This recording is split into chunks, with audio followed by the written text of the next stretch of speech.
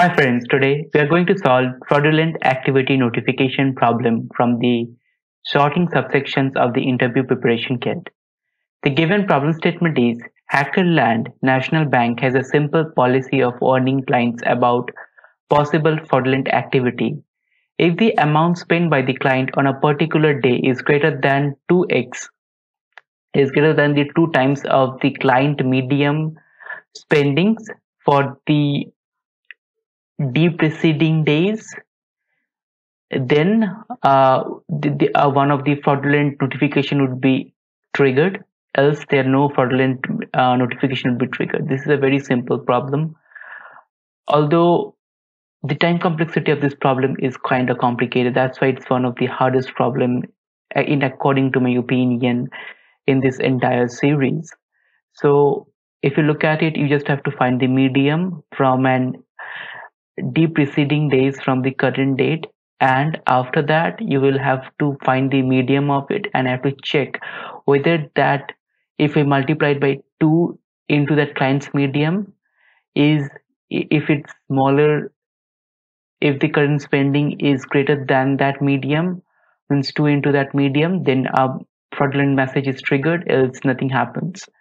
So there are multiple ways of doing it. So one of the simplest way would be to write the code and run it. I think you know this simple process of sorting this, and to find the medium, if it's an odd, then just take the middle element. If it's an even number, then take 2 of the middle elements, find the average, in this way to do work.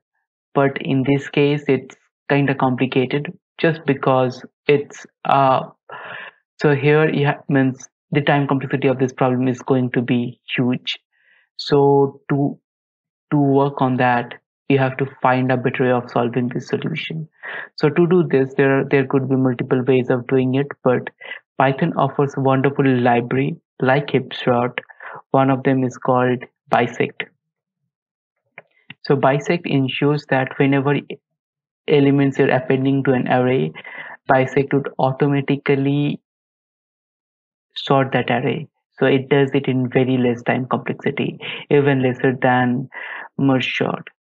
So this is something which you need to take care of. Now let's look at the problem.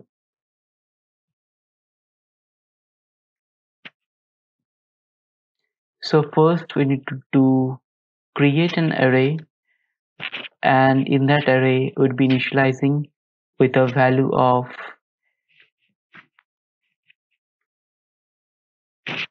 from first to the number of days. So those would be the preceding days. So in those preceding days, nothing gets triggered, but only after that the preceding days something would get triggered. So this is our array, and we will be sorting it. Sorted. Now for each in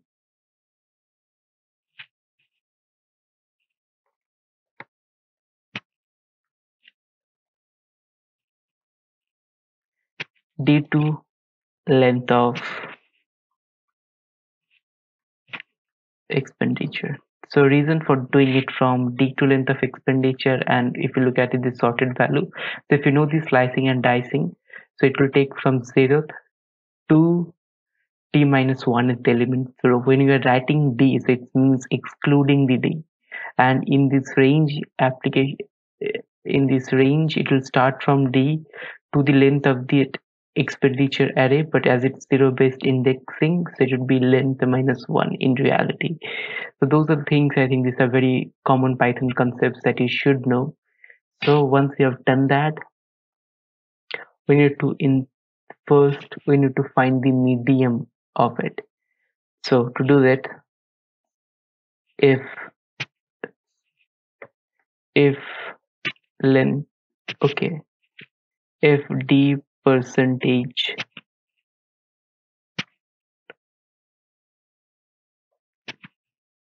equal to 0,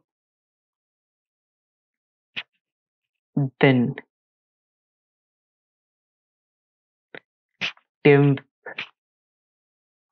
temporarily, or say let's say medium,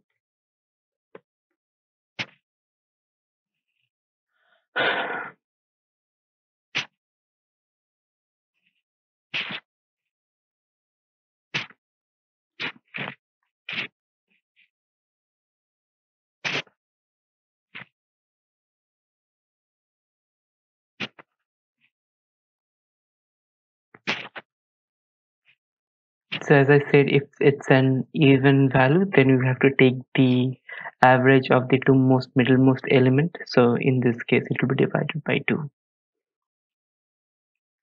Else, medium would be expenditure DW. Oops, it would not be expenditure, it would be array.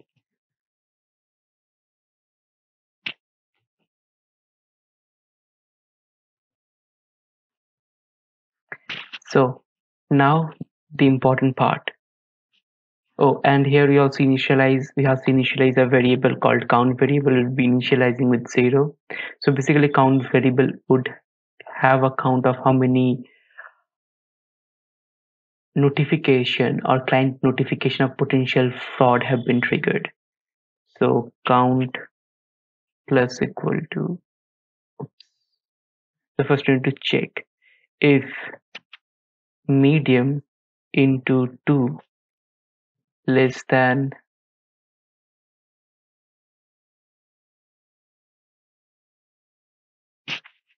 equal to current expenditure. So expenditure of ith index,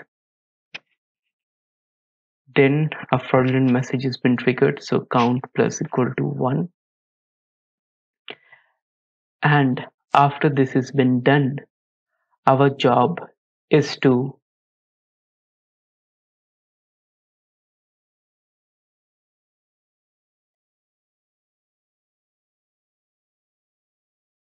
first delete an element from our current array. So to do that, bisect. So normal way of doing remove would work, but it takes some time. So just to remove or just to increase the efficiency, we would be using array bisect left array comma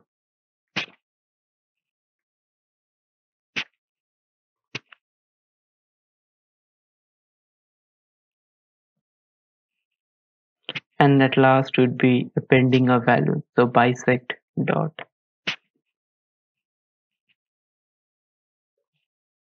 insert array dot expenditure dot I. Very simple process. So if you have the time, I would ask you to go and refer the bisect module. I think that would be really helpful for you to understand the entire reason of using bisect module and not to use something else, because if some module is already present, so there is always, you should always apply it to reduce your complexity and so many other things. So I've seen many examples, but none of them used bisect module, which was strange. Maybe they didn't know about it. So could be of anything. So let's check that. Okay.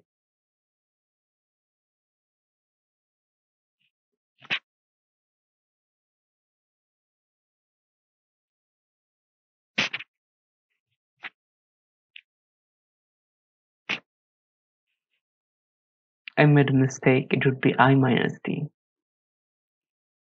I think doing this would further reduce the complexity. So this is very interesting way of solving this problem, according to me. So as you could see, we are able to successfully solve this problem.